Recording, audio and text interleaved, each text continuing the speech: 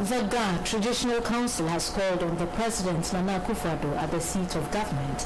They used the visit to appeal to the government to set up a commission of inquiry to settle the Gasu's chieftaincy dispute. They say when this is resolved, a substantive Ga Manche will be installed. When the Ga Traditional Council visited the seat of government, the spokesperson for the delegation, Ni Otublafo, said without a substantive Ga Manche, the Ga state is vulnerable.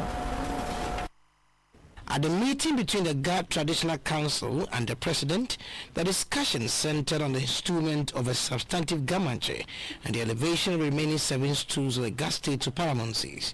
The spokesperson said since the death of the Ga Manche Ni Amugi in December 2005, there has been no substantive Ga Manche.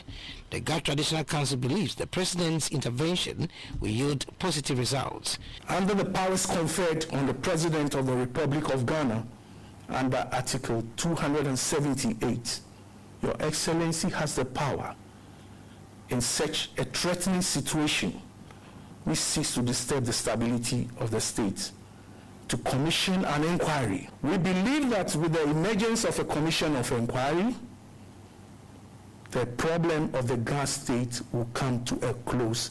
The truth will be told, and we will know which houses are ruling houses and whose turn it is to emerge as a Ga Manche. The President said a commission of inquiry will not have the power to choose and install a Ga Manche. The commission of inquiry will not have the power to declare royalty in the way in which the Judicial Committee can.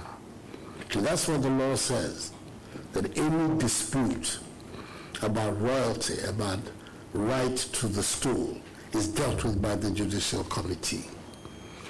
So this plea that you have made is something that myself and my legal advisors will have to sit down and look at. Because I understand what is behind it. But you want a situation whereby there's closure to this matter, so that long after we have left here, there's a document that has been agreed upon which tells you how and who are eligible to occupy the Ga state. The issue of paramountcies, the Ga state says only 5 out of the 12 stools have been elevated. For now, there's no Ga Manche.